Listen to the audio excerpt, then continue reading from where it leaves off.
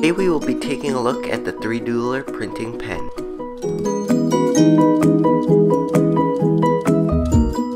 The front of the box displays a very nice image of your printing pen.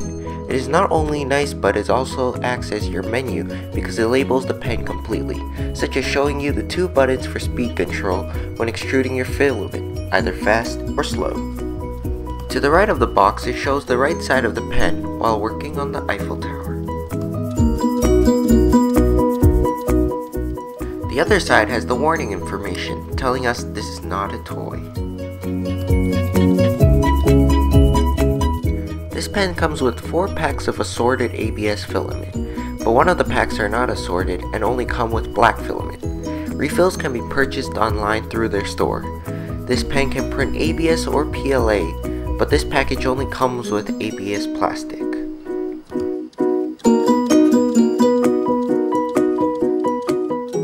To power your pen, you will need to plug in the adapter at the top of the pen. The elegant and sleek design adds a nice touch on top of your desk.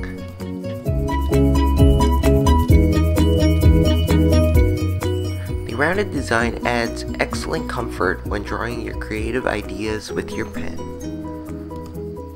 The cooling fan is the big circle near the top of the pen.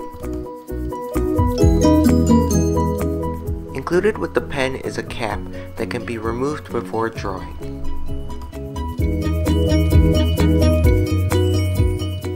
To place it on, it is as easy as just sliding it on the tip of the 3Doodler. Switching between the types of filament is done by sliding the switch front or back depending on what filament you want to print. It is either ABS or PLA. The red light indicates the pen is heating. Thank you for watching this video. Another video will be made on the 3Doodler. You will be able to see the pen in action.